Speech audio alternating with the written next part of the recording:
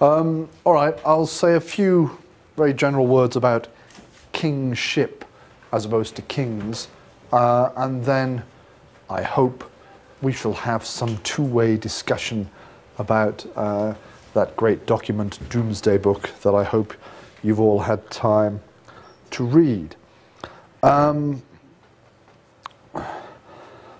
talk firstly about kingship in an ideological sense, and then kingship in a practical sense, though there are overlaps, connections between some of the points, some of the issues that we shall talk about here.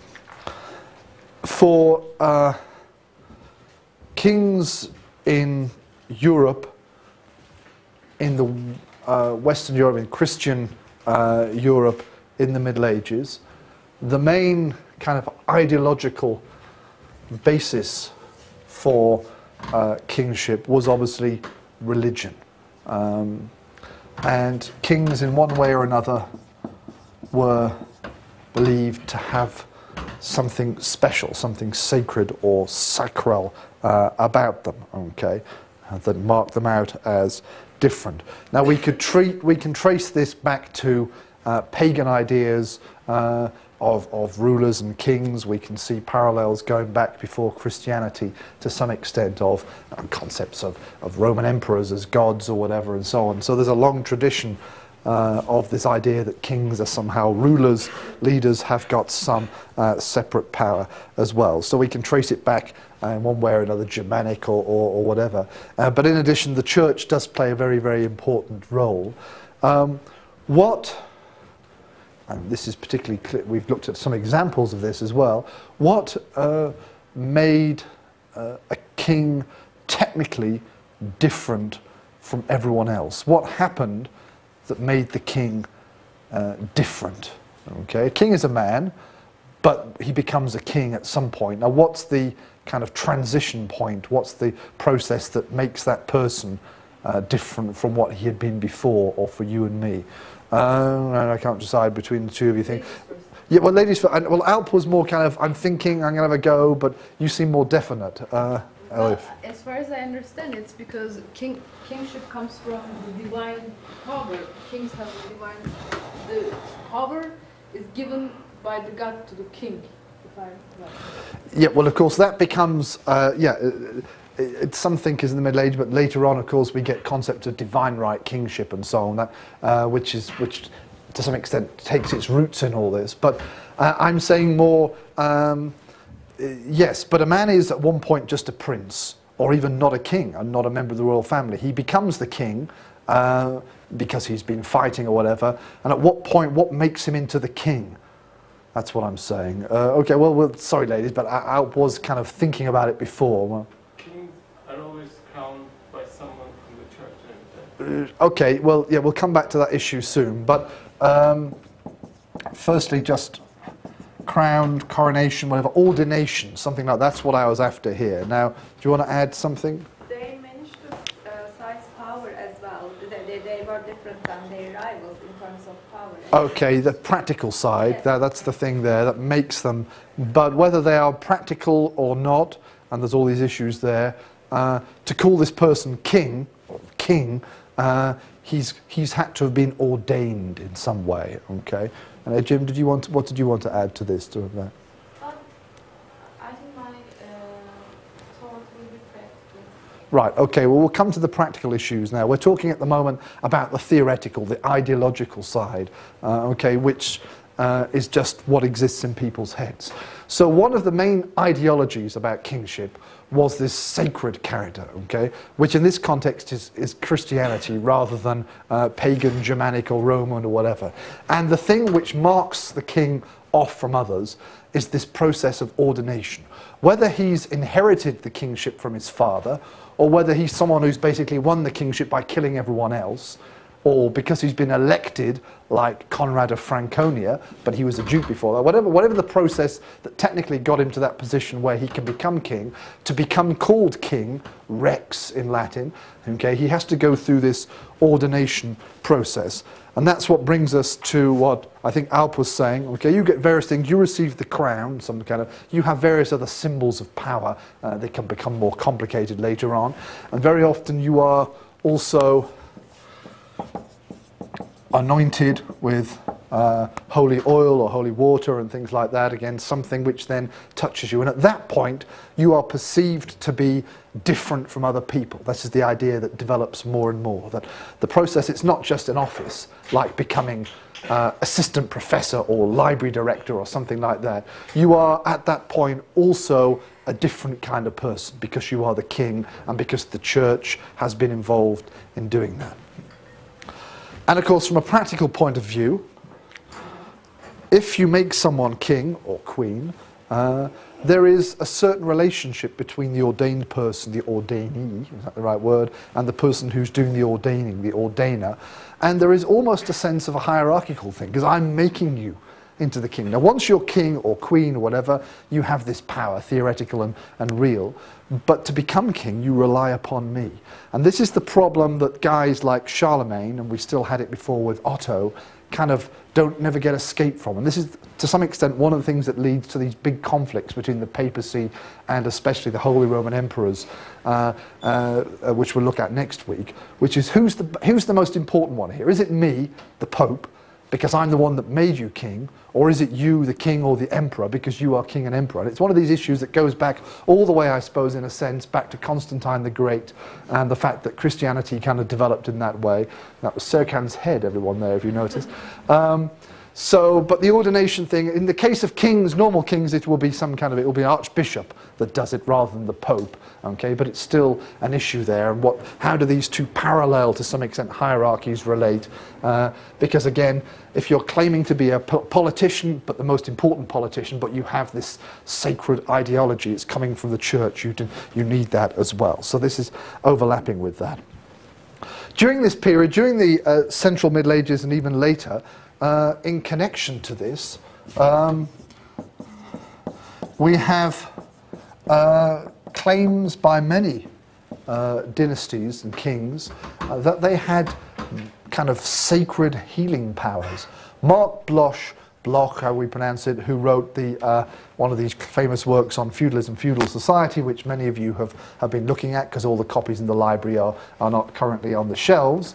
He also wrote a slightly less well-known book called The Royal Touch, which actually examines, I think particularly with reference to the kings of France, this claim that they can cure scrofula. It's some kind of skin disease. I don't want to go into the details of that, but it was believed that if you touched even kind of the clothes of the king of France, it would cure you of this particularly nasty condition. And even into the early modern period, kings and queens in Europe persisted in believing that somehow, because they were king or queen, they had this I wouldn't say magical is the wrong word or whatever. Okay, and so health, and even the kings were therefore good for the health of the country in a broader sense. I suppose it could be symbolic as well.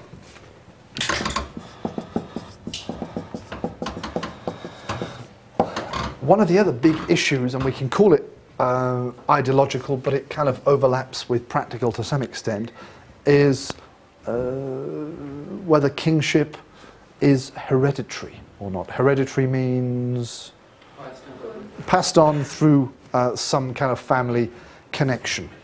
And we look at very early documents, for example, many weeks ago we were discussing Tacitus. It seems like an age ago since we were looking at Tacitus now I think about it. But he talks there about that military leaders are chosen amongst the Germanic peoples for their skill, for their ability to lead and win battles, and it's those military leaders that are, in a sense, the direct or indirect predecessors of the later kings and so on.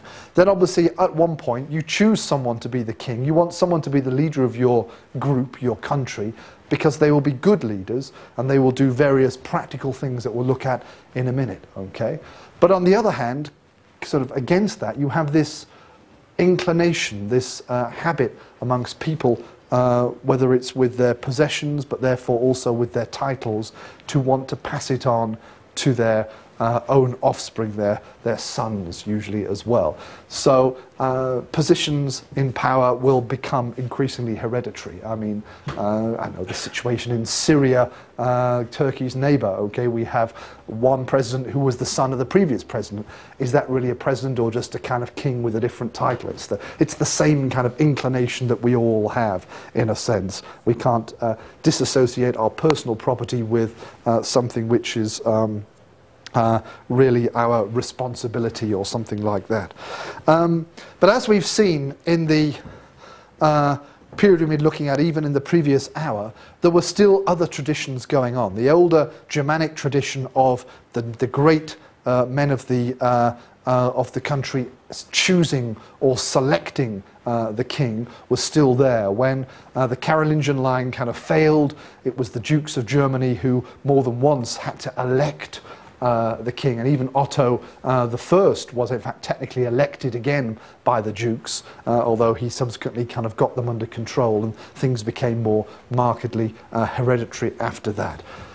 And what is the technical word for the tendency which we have in most monarchies today, though I think in Britain we're now thinking about other things, where normally you will give the kingship automatically to your oldest child and normally to your oldest son, of course, but the concept that's based upon the eldest rather than the most able, which maybe begins with p.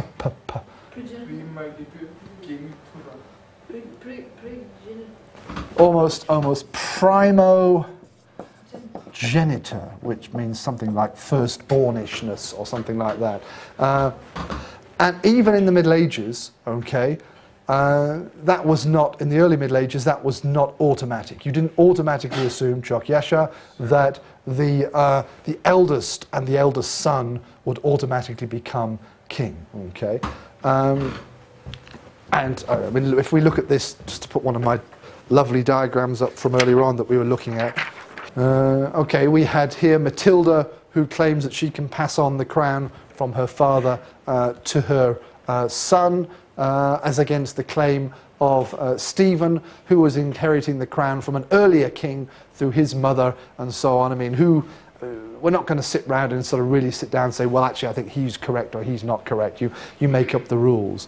And we'll talk in a few weeks' time about the 100 Years' War, when the King of England claims to be, through various connections and so on, the King of France, and again, all the legalistic things. And this is a kind of partly an ideological thing, as well as a practical issue and so on. Of course, at the end of the day, the one who has the biggest sword, the one who can win more battles, is the one who will often press his claim more effectively than the other guy. And who had the best legal argument will sometimes be accepted, will sometimes be ignored, because practical... Has that not gone off? I think it's going off. It's just... Sorry. The claimant to the crown through one way may be ignored or just passed over because the more successful military person has won, and so on. Yep. In another class, we learned the hereditary system as seniority. What's the difference between But you're talking about Oktay Hoca, he also mentioned primogeniture, right? For the same thing, yes. Right. Well, well, seniority means the same kind of thing. I mean, it means someone who is senior, who is older. Primogeniture means first, primus in Latin, firstborn. So it's more specific, okay? If you've got 3 brothers, then you could say he's senior to him, but he's senior to him, okay? But in this case, we're just saying it's the oldest, okay? And senior means older. It doesn't mean oldest, okay? Whereas primus means the first. So it's a bit more specific if I'm just etymologizing the words there or whatever. But in English, if we talk about a rule of giving kingship or anything else to the oldest, and usually the oldest son, then that is called a system of primogeniture. Yeah. Okay, practical issues which have overlapped here a little bit. Again, Mark Bloch, in his book on feudalism, feudal society, says that there are three fundamental duties of the king. He outlines that there are three fundamental things that kings should be doing. He said, firstly, they should be ensuring, preserving the spiritual salvation of the people. So that means they have, to some extent, a religious duty, though they are not in themselves religious figures as such. They're not members of the ecclesiastical hierarchy technically.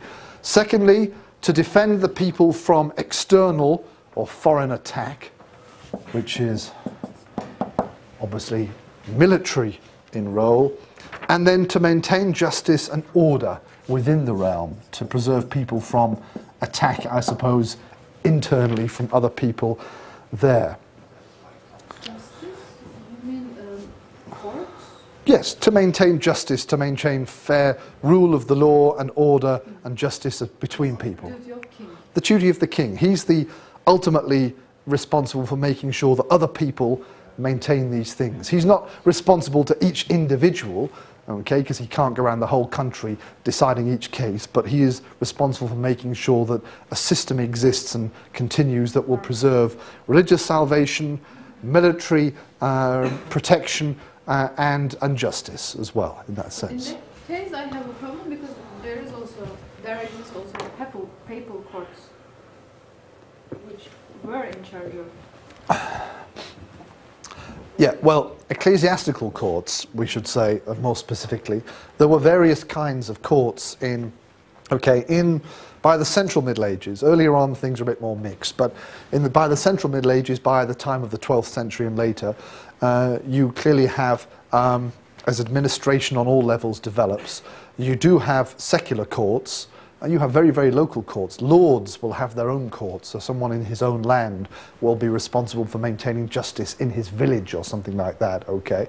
And then you work that way all the way up to the king, who has his own court, of course, which will deal with very big issues. And parallel to that, again, you have ecclesiastical courts. Now, ecclesiastical courts, to a large extent, are responsible for, well, firstly, things done by members of the church. So if a clergyman has been naughty, then it's the ecclesiastical court that will punish him, or if a nun has been naughty, her or something. But also, there were certain things which were considered to be the work of, that's more religious in nature, okay? If someone is doing something which goes outside of religious laws and religious expectations, then the court that will deal with that will usually be the ecclesiastical one. If you just steal someone's coffee or something like that, okay, then in those cases it's going to be the local court, the secular court, that will probably punish me for that. It won't be the ecclesiastical court. They're looking after slightly different things. So maybe I have a problem with technology, because when was dictates of the Pope? Because I think, if I am right, one of those rules, most probably in dictates of the Pope, it says that if there is a conflict and if you cannot get over with it, you should consult to this ecclesiastical court instead of king. Yeah. Okay. Well, we're looking at those next week. The dictatus we shall actually discuss next week. There's no answer to those questions. As we've said, constantly, because of the nature of Western Christianity especially, where you have these two parallel hierarchies, you're always going to have the two hierarchies overlapping. Here the king is claiming to be sacred, to have some religious power, and that obviously is also a challenge. And exactly where the boundaries of different courts are will vary as well. These are talking about certain issues of a higher... Okay, lots of hands over here. We better... okay, Ravel, let's go around that way. So, Ravel? Also, like, at least according to like the fundamental duties of the king, it doesn't seem to me like that would really present a problem for him, because he could just say, well, I'm maintaining justice within my kingdom by making sure that the ecclesiastical courts are functioning and that people have access to them. I mean, it's not saying that he has to have secular courts, it's saying that he has to have justice within the kingdom. Yeah. The only fair enough, that will be a good way of getting around it. The only problem is that in the Middle Ages, as to some extent today, because lawyers are very wealthy people, administrating justice was a good way of making money, okay? So if you've been naughty, if you've been naughty, you usually have to pay some kind of compensation. Now, in the church courts, there may be some kind of fine, but often it was also some religious punishment or whatever and so on. But maintaining justice, administering justice, was a very lucrative way of making money, okay? So kings and noblemen also wanted to extend the influence of their courts because it was a way of getting money to them. And meanwhile, the ecclesiastics, who were not stupid, wanted to preserve their rights and extend their rights because it was a lucrative way of making money for their hierarchy as well. So there's no perfect answer to all this. At one point it will be this, at one point it will be that, and so on. And we will come back to all these issues in a broader sense when we look at these arguments between the German kings, the Holy Roman Emperors, and the popes next week as well. Okay, the next one was Alp, I think, and then we'll come to Serkan. No, I just remember that they have a bunch of problems, for instance, concerning churchmen. Sometimes the king or nobleman want them to be taken to a secular court, but the church tries to protect them and so on and so forth. On top of that, you get problems with respect to the appointment of bishops and archbishops. The kings want to do it, they want to get involved, they want to get the right, and the church sometimes doesn't want to get that right, and so on and so forth. Yeah, okay, so these issues we will come to next week, because this is the whole, that's the main focus of next week's topic. I just have to say it was in my head. Sorry? Have to say it. I just thought of it, and then you said all those stuff. But it had to come out, otherwise you would have had a stomach ulcer or something. Ordination. Is that okay? Well, let's first, if Serkan wanted to add something to this particular topic. I was just going to say that, like, if you want to look into the judicial stuff, the courts of Britain is a great example of how justice within Europe, like, developed, because you still have that archaic court system within the United Kingdom. No?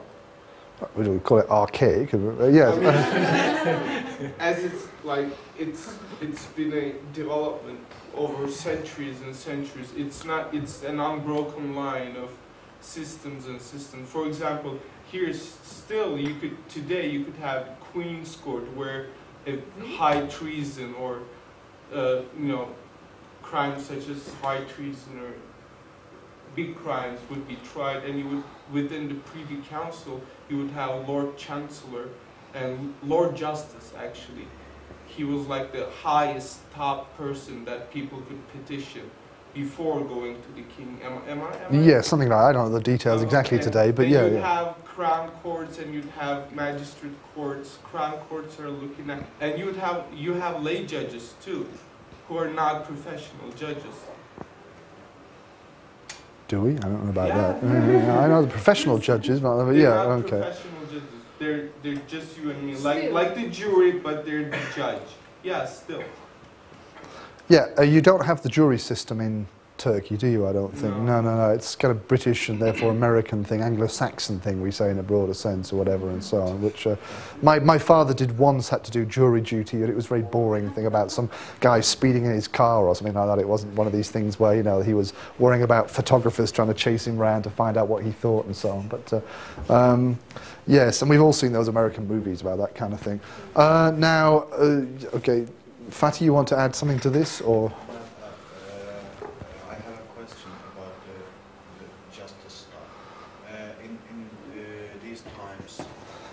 How the king formed the laws just as decrees, or there's any way to form a law like today English Parliament is doing? Well, yeah. At this time in the Central Middle Ages, you had various kinds of law. I mean, on the one hand, you had customary law, which were kind of understood rules that were perceived to be the customs of the people going back for a long time.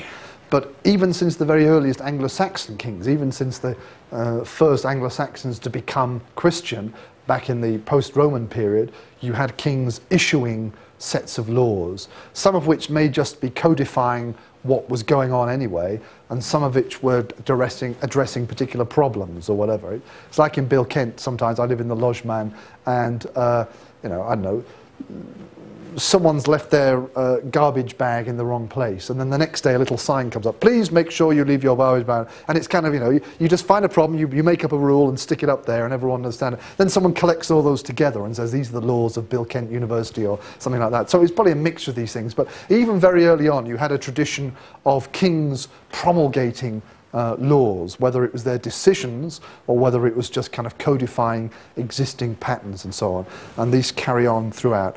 Now into the later part of what we're looking at, the later kings, back when we get to people like Edward I and later on, then we begin to get other people involved, particularly the parliaments begin to be involved in these things, and statutes are issued in parliament, still technically coming from the king, but the parliaments are getting involved in those things as well. The bit we're looking at now a little bit earlier, so kings, some of these kings will issue laws, which may be their decisions, but also just kind of bringing together collections of things that they found from elsewhere as well, but they're seen to be kind of imposing their decisions, their law upon the people, and copies will be made and sent round. Was there any class which helped the king about forming laws? For example, in early medieval Britain, there was the class of Brehons. I mean, like that. By the Central Middle Ages, we begin, and we could have talked more about this today, this could be something we can talk about now very briefly, practical, but I need to keep an eye on the time so we don't lose Domesday Book. During the Central Middle Ages, we begin to get what is traditionally the king's household, the people and officers around the king in a fairly personal way, looking after his individual concerns as king, and that household begins to move away from the king in some respects to looking after the country, the kingdom or whatever. So they become officers of state almost, rather than just guys working with the king. And so for issuing laws, for writing up laws, for looking after finances, it's during the time of Henry I in England and Henry II especially, and a similar kind of period or a bit later in France and elsewhere, that we begin to see something like a bureaucracy emerging and using written documents to record decisions, to record financial relationships. Some of these things and offices go back to Anglo-Saxon times and early medieval times. Some of them were kind of new, but the important thing is that they were moving away from the king as a personal thing, someone working for the king, and now it's the king as leader or as the head of state almost. That's a modern concept, and they were working as part of that bigger hierarchy. Okay, some of them move further away, some of them still part of the household or his court in that sense. So in terms of lawmaking, that's going on at this time in a sense more and more. Bureaucrats, wise men or just the recorders? Both. But you have both. You will have people who are noblemen and sometimes ecclesiastical noblemen who will be given these positions because of their skill or for other reasons. And then you have other people who actually just basically are sitting in an office writing things out and so on, as scribes and things like that. So it's a bit of both. So do you mention about the intellectual side of the kings, which refers to the political position of them? Because there's a religious history and moral side of the things, but there was no any statement about their political position in the country. Well, all of this was their political position in a sense. Politically, if they were maintaining the religious status quo and they were not being excommunicated or whatever by the Pope, if they were making sure that foreigners don't invade, and if they were making sure that people were treated nicely amongst each other, then that's essentially their political situation, and they were doing other things as well. But that's a kind of sum of those plus extra, plus their personal and ideological side mixed in a sense. Now, time is going on very, very quickly, because you're asking me all these questions and so on, and Alp wanted to say something about ordination, and you have precisely 1 minute. Okay. When you were talking about ordination, you referred to a certain hierarchy, or at least a question of hierarchy between those who ordain and those who are ordained. Not formal, just a kind of an assumed relationship. If I give you a position, then there's kind of automatically there's an assumption that I am somehow giving something to you, so therefore I am a little bit superior, and not in a technical sense, but in a relationship sense. Say that the same issue occasions another another question of hierarchy as, concerning who can ordain or who will ordain. In the case of Britain or England, for instance, there are two archbishoprics, right? Canterbury and York. And it is the Archbishop of Canterbury traditionally who ordains, not the Archbishop of York. At some point, Henry II, he gets into trouble because Archbishop of Canterbury is away and ordained by the Archbishop of York. And this cannot happen. So a certain hierarchy also occurs or is occasioned by this ordination with respect to who can ordain. There's some sort of order. So because the Archbishop of Canterbury can ordain the King of England, it is superior to the Archbishop of York. So I just wanted to say. Yes, and there are cases where the king was not ordained by the Archbishop of Canterbury, as you say, and therefore then there is some comeback to him later on that you're not properly king and things like that, or whatever. So, yes, that's the other side of that coin. Right, actually, we better stop here, though there's plenty more to talk about, because I didn't want to get you to give me your thoughts about Domesday Book. We have about 15 minutes left together, and whereas I do want to say a few words by way of introduction, I'll try and keep those as short as possible.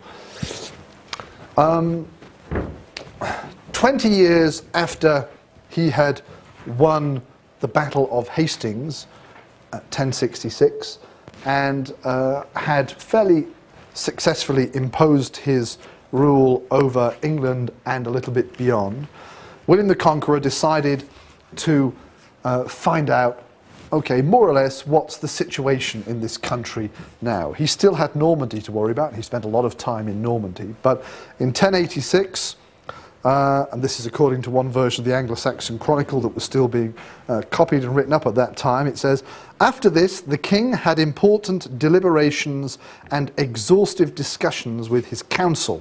Okay, again, who are these councillors? They are his personal advisors, but it's becoming a kind of position of state later on or whatever. About this land, how it was peopled, and by what sort of men. And ultimately, of course, he's concerned about what it's worth. That's the big thing. Then he sent his men all over England into every shire, and shire is the county, is the region of Britain still is today, to ascertain, to find out how many hundreds of hides of land, how much land, a hide is a measurement of land, there were in each shire, and how much land and livestock, animals, the king himself owned in the country, and what annual dues, taxes, were lawfully from each shire. He also had it recorded how much land his archbishops had, and his diocesan bishops, his abbots and his earls, and though I may be going on in great detail, and what or how much each man who was a landowner here in England had in land or in livestock, and how much money it was worth. So very thoroughly did he have the inquiry carried out that there was not a single hide of land, not one vergate, not even, and it is shameful to record it, but it did not seem shameful for him, not even one ox or one cow or one pig which escaped the notice of his survey. The surveys were all subsequently brought to him. Okay, and that's the kind of official recorded version of the sort of initiation of what becomes Domesday Book. Now, I'm fairly certain that not every single cow or pig is in fact recorded in Domesday Book. That's a slight exaggeration, or perhaps they've been kind of missed out as the versions were edited and updated over time. And over the past kind of 10 years or so, there's been some argument about exactly what we have today and how that came about and when exactly. Traditionally, we've seen everything that we have as happening more or less at the time of William.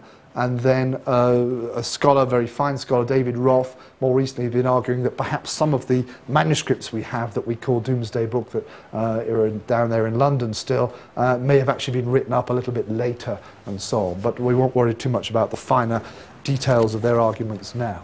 But basically what they did is they'd said, okay, let's break up England into 7 circuits. And they sent out guys who were responsible for each circuit. And each circuit had a number of shires in them. And then they went into each village and into the towns as well.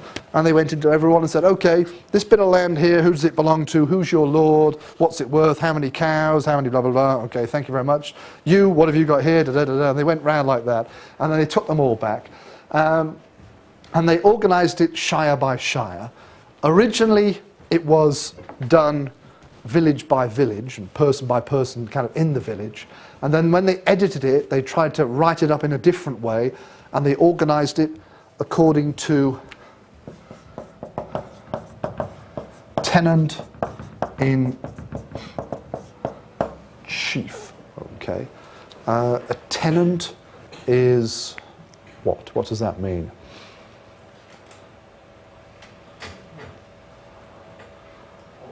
One who rented the house? Yeah, well, literally tenant is one who is holding. Okay, holding something, if you know your Latin. But here it's, so you're holding it from someone else, in a sense, okay? Remember what I said before, when William came along, he gave the land out, not the church land. The churches more or less kept most of their land, but the secular guys, and he said, okay, all the Anglo-Saxons have gone, I'm going to give you some bit of land here, a bit of land in that part of the country, and dot it all round. So what they then did was they organised the book according to, okay, what does Earl Ravel hold? So then they said, well, he held a bit in that village and a bit in that village, and they all brought it together in that book, in that part of the book and so on.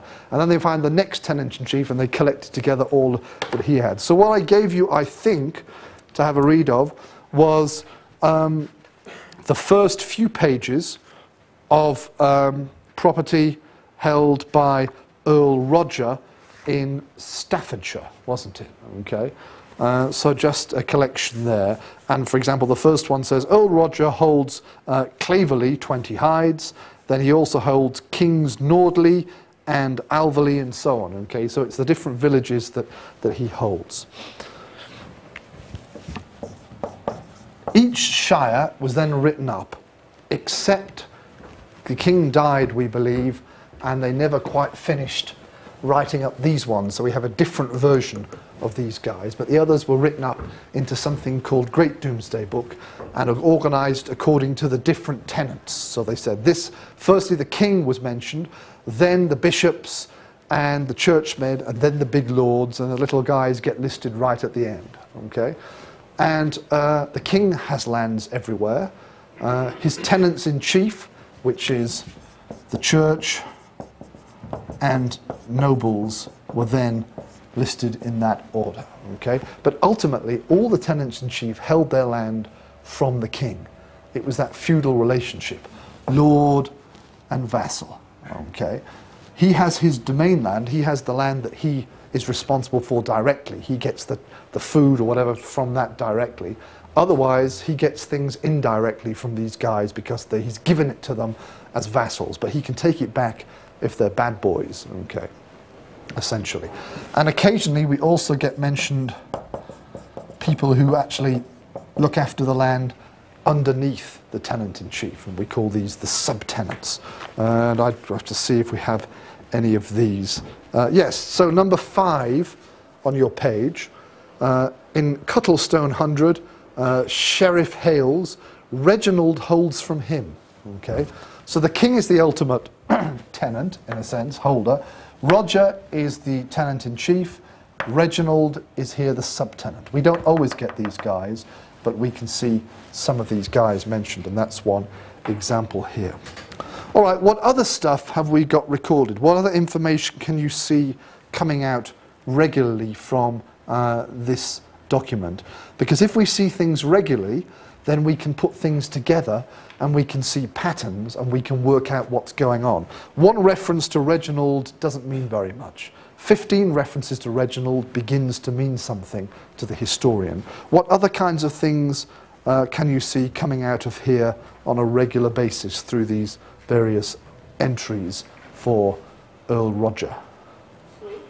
Sorry? Sleep.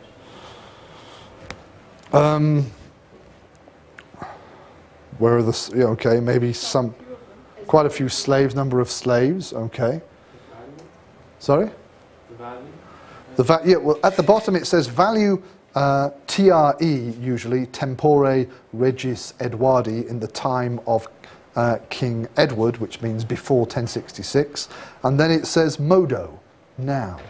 Okay? As I said before, I suspect the ultimate reason was to find out what it's all worth. What's this worth to us, boys? Okay? What is this English land? What is this English land worth to us now? We have come here, and all as you would say, his French accent or whatever. Is it really been worthwhile being called King of England or whatever? And you can see in some cases the manor, whatever it is, the village, the piece of land is worth more than it was 20 years earlier. In some cases, it's gone down. So number one, the value was £7 and 10 shillings at the time of King Edward. Now it's worth £10. So William will be happy about that, okay, or Roger in particular. But number two, King's Nordley,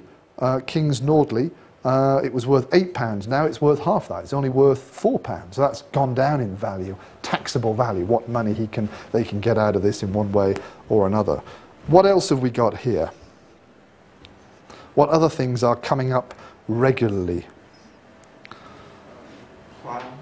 Sorry? Plow. Yeah, later on. Okay, we've got things like mills, slaves, ploughs, and so on. So you can do an economic history. You can work out the structure of these villages by putting them together and so on. I don't know if they still do it, but it's interesting that they measure the amount of land that they have by how many plows could be used on it. Like land 432 plows. Right. I have no idea how much land that is. If it was in acres, I'd get it. Right, okay, well this is in hides mostly. Hide is the measurement of land. Slightly smaller one was a virgate. Then what's the difference between 20 hides and land for 32 plows? I don't know. The hide is the actual physical measurement. And in terms of the plough land, it may be that some of it is for ploughing, some of it isn't for ploughing, I suppose. It may be not something that you're not growing things on or whatever. I have a question. I understand villagers, but why they wrote 3 men separately from villagers? Sorry? They wrote 3 villagers, for instance, at number 4, and then 2 free men. What is the difference between villagers and free men? Well, some of the villages may not be, well, they may be villeins, they may not be free necessarily, it depends on the translation and so on. The various statuses. A free man is someone who was technically free, a villain was someone who was tied to the land in one way or another, so was not necessarily a free man, could not go about what he wanted. He was the man of the Lord in a very legal sense. So not a slave too? Not a slave, no, somewhere in between the two, okay. We've technically run out of time, which is a great shame. We're talking about justice and so on did for us. We can see, for example, who held it before, okay, who held the land before. So who had that before? Earl Algar was an Anglo-Saxon Alfgar there, okay. As I said, we get people like Reginald here. If we put this on a large scale, we look at Roger and we look at Reginald, we can work out their relationship in a feudal sense and whether they're connected, okay.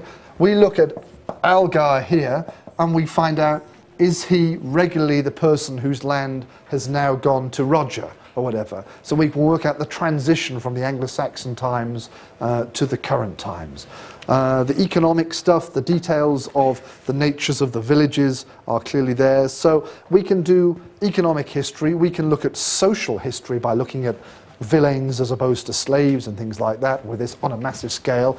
We can look at social political history in terms of feudal or whatever you want to call them relationships. We can look at the transition from the end of the Anglo-Saxon times to now and find out what's going on and what exactly did William do. When David said he gave Revel land here, here and here and here, how exactly did that work and whose land was Revel getting and what was going on and so on. When it mentions villagers and freemen and all of these people, is it talking about the entire population or is it talking about male, like, working people? It's going to be talking about male working people there. 3 villagers. Doesn't seem very... Well, yeah, but village is perhaps the wrong translation there, I think, as well. But there's all sorts of different terms for peasants in Domesday Book and exactly what they mean and whether they mean the same thing in different places. But it's analysing the sort of main members of that particular, and here we don't, this is a vill or a village or whatever, we don't necessarily say this may be part of a village as well. There's this bit which I own and this bit which you own or hold and things like that, so it's not the whole part of it in a sense as well. Claverley might occur more than once in Staffordshire Domesday Book with different lords holding parts of it and things like that as well. Okay, very last question. Sorry. the values, I mean, the values of these things, the last bit, for instance, in each entry, what does it really mean? I mean, how, for instance, a value of a land or a house, anything today, we conceive it as some, I mean, they did not have free market economy back then. What did it mean? Did it mean, for instance, this value, we could expect this many soldiers to be raised from the store? Well, it's kind of taxable. It is kind of monetary at this point because it's the relationship between the big guys higher up, and yeah, it's taxable kind of value in that sense. Yeah. All right, we better stop. Time's running out. People have got buses to catch. Emra's probably running out of disk space or something. So.